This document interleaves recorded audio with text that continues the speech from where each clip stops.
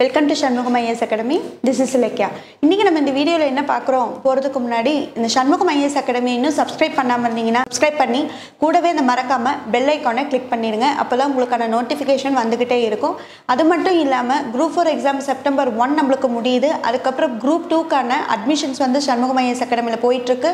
அது மட்டும் இல்லாம உங்களுக்கான வீடியோஸ் வந்து எங்க இன்ஸ்டிடியூட்ல இருந்து உங்களுக்கான YouTubeல ஃப்ரீயாவே ப்ரொவைட் பண்ணிட்டு இருக்கோம். சோ நிறைய ஃபெசிலிட்டிஸ் உங்களுக்கு நாங்க பண்ணி கொடுத்துட்டு இருக்கோம்.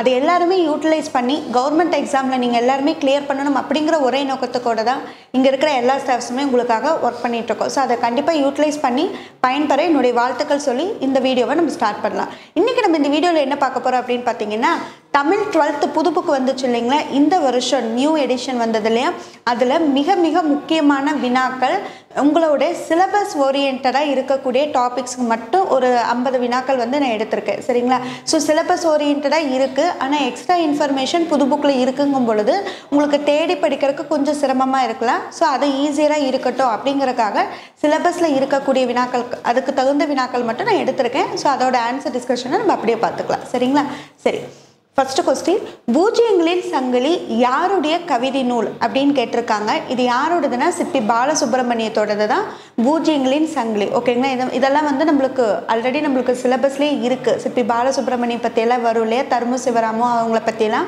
சோ இது கண்டிப்பா வந்து இது இருக்கு சோ இந்த நூல் வந்து கவிதையெல்லாம் நம்ம முன்னாடி வெளிய படிச்சிருப்போம் இது புக்லயே இருக்கு சோ அந்த மாதிரி இருக்கிற क्वेश्चंस தான் வருது புரிஞ்சிருக்கும்னு நினைக்கிறேன் இந்த क्वेश्चंस பார்த்தோம்னே சோ கண்டினியூ பண்ணிக்கோங்க சோ ஃபர்ஸ்ட் क्वेश्चन பார்த்துட்டீங்க பூஜ்ஜியங்களின் சங்கிலி அப்படிங்கிறது யாரோடதுனா சிப்பி பாலாவோடது செகண்ட் ஒன் சரியான கூற்று எதுன்னு கேட்டிருக்கேன் ஓகேங்களா என்னன்னா வல்லின மெய்யோடு தமிழ் சொல் முடியாதுன்னு சொல்லியிருக்காங்க ஸோ வல்லின சொற்கள் அப்படின்னா என்னதுங்க குசுடு துபுருன்னு வருது இல்லையா அந்த வல்லின மெய் இக்கு இச்சு அந்த இதோட ஸோ தமிழ் சொல் வந்து முடியாதுன்னு சொல்லியிருக்காங்க வல்லின மெய்கள் ஈற்றாய் அமையும் யரள ஒற்றுக்கள் ஈற்றாய் அமைவதில்லை தனிக்குறளை அடுத்து லகர ஒற்றுக்கள் வராது இதில் எது மட்டும் சரி அப்படின்னா 1 கரெக்ட் அதே மாதிரி 4 அப்படிங்கிறது கரெக்ட் சரிங்களா தனி குறில் வருது அதுக்கு அடுத்து பார்த்தீங்கன்னா லகர ஒற்றுக்கள் வந்து வராது அப்படின்னு வந்து சொல்லியிருக்காங்க அது மட்டும் கரெக்டானது பொறுத்துகளை கொடுத்துருக்காங்க ஆப்ஷன்ல பாத்தீங்கன்னா சூரிய நிழல் அப்படிங்கிறது யாரோடது அப்படினா சிப்பி அதே சூரிய பிறை அப்படிங்கிறது யாரோடதுனா யாருதுங்க ஈரோடு தமிழன் பண்ட் ஓகேவா அப்ப நிழல் வந்து சிப்பி சோ சிப்பிங்கெல்லாம் வேலை செய்யும்போது நிழல்ல இருந்து தான் வேலை செய்யணும் இல்லனா அவங்க ரொம்ப கஷ்டப்படுறாங்க இல்லனா சிப்பிகள் சில செதுக்கும்போது வெயில் கூட பார்க்காம கரெக்ட்டா சோ நிழல் இருந்தா தான் நான் செதுக்குவேன்ல இல்லாம அந்த மாதிரி வந்து செய்றாங்க சோ சூரிய நிழல் ஓகேவா சூரியனோட நிழல்ல தான் சிப்பிகள் சில செதுக்குறாங்க கரெக்ட்டா அவங்களுக்கு நிழல் கிடையாது அப்படி ஞாபகம் வச்சுக்கோங்க செகண்ட் பாத்தீங்கன்னா கவிதை என்னும் மொழி அப்படிங்கிறது யாருன்னா நடராஜன் சோ நடராஜர் சிலையெல்லாம் பார்த்தோம்னா கவிதைகள் வருமா கரெக்டா அவர் வந்து நடராஜர் அப்படினாலே வந்து நடனம் ஆடுற ஒரு மாதிரியான சிலை இருக்கும் அதை பார்த்தோன்னா ஒரு மொழியில கவிதை எழுதணும் நமக்கு தோணும் சோ கவிதை என்னும் மொழி அப்படிங்கிறது திசு நடராஜன் அடுத்து பார்த்தீங்க இல்லை அப்படின்னா திசு சிசுன்னு சொல்லனா உங்களுக்கு சிசு செல்லப்பா ஞாபகம் வரும் நீங்க நடராஜர் வச்சு எடுத்துக்கோங்க தேர்ட் ஒன் சுவரொட்டிகள் யாரோடதுன்னா முத்துசுவாமி சோ சுவரொட்டிகள் அப்படின்னா பாத்தீங்கன்னா உங்களை நம்ம வந்து பேப்பர் வந்து சுவர்ல ஒட்டுறாங்க இல்லையா சோ ஏதாவது ஒரு நோட்டீஸ் போர்டு அந்த மாதிரி ஒட்டுறாங்க சோ சுவரொட்டிகளை எழுதக்கூடிய வார்த்தைகள் முத்தா இருந்தாதான் மக்களுக்கு புரியும் என்ன சொல்ல வரோன்னு கன்வே பண்றது அப்ப சுவரொட்டிகள் இருக்கிறது முத்தா இருக்கணும் சோ முத்துசுவாமி ஓகேங்களா நல்லூர் அரிசி அப்படிங்கிறது வந்து யாரோடதுன்னா அகிலனோடது சோ இந்த மாதிரி ஞாபகம் வச்சு படிச்சீங்கன்னா கொஞ்சம் ஈஸியா இருக்கும் நம்ம ஆப்ஷன் எடுக்கிறதுக்கு ஃபோர்த் ஒன் ஆறுமுகருக்கு நாவலர் அப்படிங்கிற பட்டத்தை வழங்கியவர் யார் அப்படின்னா திருவாவடுதுறை ஆதீனம் அவங்க தான் வந்து ஆறுமுகருக்கு நாவலர் அப்படிங்கிற பட்டம் கொடுத்துருப்பாங்க ஸோ நாவில் வடு அப்படின்னு ஞாபகம் வைங்க ஸோ நாவலர் அப்படிங்கிற பட்டம் வந்து வடு அப்படின்னு வச்சிங்கன்னா திருவாவடுதுறை ஆதீனர் தான் அவர் கொடுத்துருப்பாரு ஃபிஃப்த் ஒன் வையம் பணிப்ப வளநேர்வு வளையி பொய்யாவானம் புதுப்பெயல் பொழிந்தன இவ்வடிகள் இடம்பெற்றுள்ள நூல் எது அப்படின்னு பார்த்தீங்கன்னா நெடுநல் வாடை சரிங்களா ஸோ இந்த பாடல் வரிகள் எல்லாம் உங்களுக்கு ரொம்ப இம்பார்ட்டன்ட் ஏன்னா சிலபஸ் நம்மளுக்கு வரும்போது கொஞ்சம் பார்த்துக்கணும் சரியா வையம் பணிப்ப வளநேர்வு வளையி பொய்யாவானம் புதுப்பெயல் பொழிந்தன அப்படிங்கிறது வந்து எதில் வரக்கூடியது அப்படின்னா நெடுநல் வாடையில் வரக்கூடியது 6th one விவிலியத்தை தமிழில் மொழிபெயர்த்தவர் யாருன்னு கேட்டிருக்காங்க. ஆன்சர் வந்தீங்கன்னா பீட்டர் பெர்சிவல் ஃபாதரியார். விவிலியம் அப்படின்னாலே பைபிள் கரெக்டா. ஸோ அப்போ பைபிள் அப்படிங்கிறது கண்டிப்பாக ஃபாதரியார், சர்ச்சில் ஃபாதரியார் இருக்கார் இல்லையா, அவர் தான் எழுதியிருக்கணும். ஸோ விவிலியத்தை தமிழில் பெருசாக வந்து அந்த ஃபாதரியார் வந்து பண்ணியிருக்காரு ஞாபகங்க. ஸோ பெர்சிவல் ஃபாதரியார் அப்படின்னு ஞாபகம் வைங்க சரிங்களா. ஸோ பைபிளை வந்து தமிழில் மொழிபெயர்க்கும் போது பெருசாக வந்துருச்சு சரியா, அப்போ ஞாபகம் வைங்க. அப்போ பீட்டர் பெர்சிவல் ஃபாதரியார். 7th one இந்தியாவை அதிகமாக பாதித்த பேரிடர்னா கண்டிப்பாக எல்லாத்துக்குமே தெரியும் வெள்ளம் ஓகேங்களா. 8th one பொறுத்துக்கலாம். வளை ஈ, அப்போ ஈன்னு வந்தாலே நான் சொல்லியிருக்கேன் சொல்லிசை அளபடை. மாதவம், ஸோ மா அப்படிங்கிறது மா நனி இந்த மாதிரிலாம் வருது இல்லைங்களா, அதெல்லாம் என்னதுங்க உரிச்சொல் தொடர், மிகைப்படுத்தி சொல்கிறதுனால அது உரிச்சொல் தொடர். தாழ்கடல் அப்படிங்கிறது 3 காலத்தையும் குறிக்கிறதுனால அது வினைத்தொகை. கொடுங்கோல் அப்படின்னா கொடுமையான கோல், ஸோ ஆனா அப்படிங்கிற பண்புருவு மறைஞ்சு வருது இல்லையா, ஸோ அப்போ அதுக்கு வந்து கொடுங்கோல் அப்படிங்கிறது பண்பு தொகையில் முடியும் ஓகேவா. நெக்ஸ்ட் 9th one கிழக்கு வாசல் உதயம் அப்படின்னா என்னன்னா மாத இதழ். இப்படி எப்படி ஞாபகம் வச்சுக்கலாம்னா வீட்டுக்கு வீட்டு ஒரு வாசப்படி இருக்கும் இல்லையா, கிழக்கு மேற்கு வடக்கு தெற்கு அப்படின்னு சொல்லிட்டு வாசப்படி இருக்கும். ஸோ வாசலுக்கு மாதமாக என்ன பண்ணுறாங்கன்னா ஒவ்வொரு வாசலுக்கும் ஒவ்வொரு மாதம் வந்து க்ளீன் பண்ணுறாங்க அப்படின்னு ஞாபகம் வைங்க. அப்போ கிழக்கு வாசல் உதயம் அப்படின்னா மாத இதழ், மாதம் கிழக்கு வாசலில் போய் ஏதாவது ஒன்று உதயம் பண்ணுறோம். ஸோ அந்த மாதிரி ஞாபகம் வைங்க சரிங்களா. ஒவ்வொரு வாசலுக்கும் ஒவ்வொரு மாதம் எடுத்துக்கிறாங்க அப்படின்னு ஞாபகம் வச்சுக்கோங்க. 10th one உவா என்பதன் பொருள் என்ன அப்படின்னா அமாவாசை. ஸோ குழந்தைங்களுக்குலாம் பூவான்னு சொல்லுவோம் தெரியுமா. அப்போ அமாவாசை அன்னைக்கு யாருமே வந்து சாப்பாடு சாப்பிடாம விரதம் இருப்பாங்க. அப்போ குழந்தைங்களுக்கு நம்ம பூவான்னு சொல்லி தான் சாப்பாடு ஊட்டுவோம். ஸோ அப்போ உவான்னா அமாவாசை சரிங்களா. பூவா எப்போ சாப்பிட மாட்டாங்க குழந்தைங்கன்னா அமாவாசை எப்போ அப்படிங்கிற மாதிரி கொஞ்சம் சும்மா கோரிலேட்டட் பண்ணி ஞாபகம் வச்சுக்கோங்க. நெக்ஸ்ட் 11th one நும்மனை சிலம்பு கழிகி அயரினும் எம்மனை வதுவை நன்மனம் கழிக. இந்த பாடல் இடம்பெற்றுள்ள சங்க நூல் எதுன்னு கேட்டிருக்காங்க, ஐங்குறு நூறு சரிங்களா. ஸோ சிலம்பு அப்படின்னு வந்துருச்சு இல்லைங்களா. ஸோ சிலப்பதிகாரம் அப்படின்னாலே ஐம்பெருங்காப்பியத்தில் ஒன்று, அப்போ ஐங்குறு நூறு சரியா.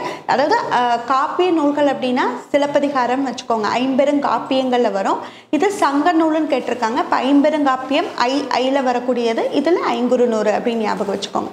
நெக்ஸ்ட் கொஸ்டின், கம்பர் முதலில் தன்னுடைய படைப்பிற்கு இட்ட பெயர் என்னன்னா ராமாவதாரம். அவர் இட்ட பெயர் வந்து ராமாவதாரம் தான் விட்டிருப்பாரு. 13th one மாணிக்க வாசகர் படைப்புகளில் இல்லாத ஒன்று அப்படின்னு சொல்லியிருக்கேன். இதில் பார்த்தீங்கன்னா சிறை அப்படிங்கிறது மாணிக்க வாசகர் படைத்தது கிடையாது ஓகேவா. ஸோ மாணிக்க மாதிரி இருக்கவங்கள சிறைச்சாலைக்கு போக மாட்டாங்க. ஸோ சிறைங்கிறது அவரது கிடையாது. பிழையான கூற்று எதுன்னு கேட்டிருக்காங்க இல்லையா, இதில் ஆன்சர் பார்த்தீங்கன்னா 4, அதாவது மற்றது எல்லாமே கரெக்டு ஓகேங்களா. ஸோ உண்மை தொகை சொற்களையும் நேரிணை சொற்களையும் எதிரிணை சொற்களையும் பிரித்து எழுதுதல் வேண்டும், அது மட்டும்தான் என்னதுன்னா தவறானது அப்படின்னு கொடுத்துருக்காங்க. நெக்ஸ்ட் 15th one பரதிமார் கலைஞர் திராவிட சாஸ்திரி என்று யாரால் புகழப்பட்டார் அப்படின்னா சி.வை. தாமோதரம் பிள்ளை சரிங்களா. இவர் தான் வந்து திராவிட சாஸ்திரி அப்படின்னு சொல்லிட்டு பரதிமார் கலைஞரை வந்து புகழ்ந்திருப்பாங்க. நெக்ஸ்ட் 16th one உலகத்தில் தமிழ் மொழிக்கு நிகரம் உண்டோ கற்றுணர்ந்தே அதன் இனிமை காண்பாய் என்று கம்பனோடு வள்ளுவனை சுட்டிக்காட்டி தெற்றன நம் அகக்கண்ணை திறந்துவிட்ட தெய்வக்கவி பாரதி ஓர் ஆசான் திண்ணம் என பாடியவர் யாருன்னா நாமக்கல் கவிஞர். இதில் பார்த்தீங்க அப்படின்னா கம்பன் வள்ளுவர் அதுக்கப்புறம் தெய்வக்கவி பாரதி இவங்க எல்லாமே வந்துட்டாங்க. ஸோ இம்பார்ட்டன்ட் கேரக்டர் எல்லாத்தையும் கொண்டு வந்து பாடினவர் நாமக்கல் கவிஞர் அப்படிங்கிறத கொஞ்சம் கோரிலேட் பண்ணி ஞாபகம் வச்சுக்கோங்க. அவர் தான் காந்தி கவிஞர், நாமக்கல் கவிஞர்னாலே காந்தி கவிஞர்னு சொல்லுவாங்க. 17th one உலகத்தில் வாழ வேண்டிய அறநெறியில் நின்று வாழ்கின்றவர்கள் யாருக்கு இணையாக வைத்து போற்றப்படுவார்னா கண்டிப்பாக தெய்வம் கரெக்டாக. அறநெறியில் அப்படின்னா நல்ல வழியில் நிற்கிறது, அப்போ தெய்வமும் நல்வழியில் தான் நடத்தும், நம்மள நல்வழியில் தான் நிற்கிறாங்க. ஸோ நம்ம அறவழியில் நின்று வாழ்கிறவங்களை யாரோட ஒப்பிட்டு பேசுவாங்க, நீ தெய்வம் மாதிரி அப்படின்னு சொல்கிறோம் இல்லையா, அதை தான் சொல்லியிருக்காங்க. தவறான இணை கொடுத்துருக்காங்க இல்லையா, இதில் எது தவறானது அப்படின்னா வேங்கட சுவாமி கணபதி திண்ணை பள்ளிக்கூடம் அப்படிங்கிறது தவறானது, மீதி எல்லாமே கரெக்டானது. அப்போ இதெல்லாம் பார்த்துக்கோங்க. இப்போ நாராயண சுவாமி அப்படிங்கிறது கிருஷ்ணாபுரம் முத்துராம பாரதி திண்ணை பள்ளிக்கூடம், சோமசுந்தர பாரதியார் வந்து எட்டயபுரம் திண்ணை பள்ளிக்கூடம், வாசுப மாணிக்கம் அப்படிங்கிறது மகிபாலன் பட்டி நடேசனார் திண்ணை பள்ளிக்கூடம் ஓகேவா. நெக்ஸ்ட் 20 ஆகம சாஸ்திரங்கள் அந்நியர்களுக்கு கற்றுத்தந்த பண்டிதர் யார் அப்படின்னா சர்வசிவா பண்டிதர் ஓகேவா. ஆகம சாஸ்திரங்கள் வந்து மற்றவங்களுக்குலாம் கற்றுத்தந்த பண்டிதர் தான் யாருன்னா சர்வசிவா சரிங்களா. சர்வமும் இவர் தான் சொல்லி கொடுத்துருக்காரு ஆகம சாஸ்திரங்கள் ஓகேவா. ஸோ சர்வமும் சாஸ்திரம் பழகணும் அப்படின்னு சொல்லிட்டு கற்றுக் கொடுத்துருக்காரு ஞாபகம் வைங்க. 21 தேமாவும் புளிமாவும் மரத்தில் காய்க்கும் சீர்களிலும் அக்காய்கள் நன்கு காய்க்கும். இந்த மாதிரியான பாடல் வரிகள் புதுசாக இருக்கு இல்லைங்களா. ஸோ இந்த பாடல் வரிகள் இடம்பெற்றுள்ள பாடல் இருக்கக்கூடிய பாவகை என்னென்னா என் சீர் கலிநெடிலடி ஆசிரிய விருத்தம். நெக்ஸ்ட் அறிவும் புகழும் உடையோர் மாய்ந்தன வருந்தலை உலகமும் அன்றே என பாடியவர் யாருன்னா ஔவையார். ஓகேவா? ஸோ ஔவையார் தான் இப்போ என்ன பண்ணியிருக்காங்க, அறிவும் புகழோர் உடையோர் மாய்ந்தன வருந்தலை உலகமும் அன்றே அப்படின்னு வந்து ஔவையார் வந்து அந்த காலத்தை பாடிட்டு போயிருக்காங்க. 23 ஔவையாரோட பாடலை வந்து பொறுத்துக்கன்னு கொடுத்துருக்காங்க. அதாவது அவங்க எத்தனை பாடல்கள் பாடியிருக்காங்கன்னு அகநானூரில் வந்து 4 பாடியிருக்காங்க, குறுந்தொகையில் பார்த்தீங்கன்னா 15, நற்றிணையில் பார்த்தீங்கன்னா 7 பாடல்கள் பாடியிருக்காங்க, புறநானூரில் பார்த்தீங்கன்னா 33 பாடல்கள் பாடியிருக்காங்க. சரிங்களா? ஸோ என்ன இப்படி ஞாபகம் வைங்க, ஔவையார் வந்து உள்ளத்தில் ரொம்ப நல்லவங்க. கரெக்டாக? ஸோ 4 பேர் வந்து மனதார அவங்கள பாராட்டுவாங்க. கரெக்டாக? அப்போ ஔவையாரை மனதார 4 பேர் பாராட்டுறாங்க. அப்போ அகம்னா உள்ளமா, அப்போ ஔவையார் அகநானூரில் எத்தனை பாடல் பாடியிருக்காங்க, 4 பாடல்கள். புரியுது இல்லையா நான் சொல்கிறது? குறுந்தொகை அப்படிங்கிறது 15 பாடல்கள். சரிங்களா? ஸோ ஔவையார் வந்து எப்பவுமே கூனி குறுகி யாருக்கிட்டையும் போக மாட்டாங்க, எல்லாத்துக்கிட்டையும் வந்து பாஞ்சு பேசுவாங்க அப்படின்னு ஞாபகம். அதாவது எதுனாலும் வந்து ஸ்ட்ரைட் ஃபார்வர்டா பாஞ்சு சொல்லிடுவாங்க அவங்களோட இது என்னவோ. நற்றிணையில எத்தனை பாடியிருக்காங்க அப்படின்னா 7. ஸோ ஔவையார் வந்து ரொம்ப வயசு வரைக்கும் வாழ்ந்தாங்க. ஏன்னா கேபி சுந்தராமல் வச்சுதான் நம்ம ஔவையாரே சொல்லுவோம் இல்லையா? ஸோ அப்போ ஔவையார் வந்து ரொம்ப வருஷம் நல்லா வாழ்ந்தாங்க. அது காரணம் என்ன, 7 நாளும் நல்ல திணைகளை சாப்பிட்ருக்காங்கன்னு ஞாபகம் வைங்க. கரெக்டாக? மில்லட்ஸ்லாம் சாப்பிட்டா ரொம்ப வருஷம் உயிர் வாழலாம். ஸோ நற்றிணையில வந்து ஔவையார் எத்தனை பாடல் பாடியிருக்காங்க, 7 பாடல் பாடியிருக்காங்க. புறநானூறு எடுத்துட்டிங்கன்னா 33 பாடல்கள். சரிங்களா? இது எப்படி ஞாபகம் வச்சுக்கலாம்னா, புறம் அப்படின்னாலே வந்து மன்னர்கள் அவங்களோட வீரம் குடைகளை பற்றி சொல்கிறோம். ஸோ ஔவையார் வந்து 3 வேளையுமே என்ன பண்ணுவாங்கன்னா அந்த அவங்களெல்லாம் வந்து மோட்டிவேட் பண்ணிகிட்டே இருப்பாங்க. சரி, அந்த மாதிரி ஞாபகம் வச்சுக்கலாம். இல்லைன்னா அது ஆப்ஷனில் அது ஒன்று தான் ரிமைனிங். ஸோ அதை படிச்சிங்கன்னா கூட ஞாபகம் வந்துடும். புறநானூறு ஸோ மன்னர்கள் பற்றி சொல்லும்போது 33 ஞாபகம் வச்சுக்கலாம். ஓகேவா?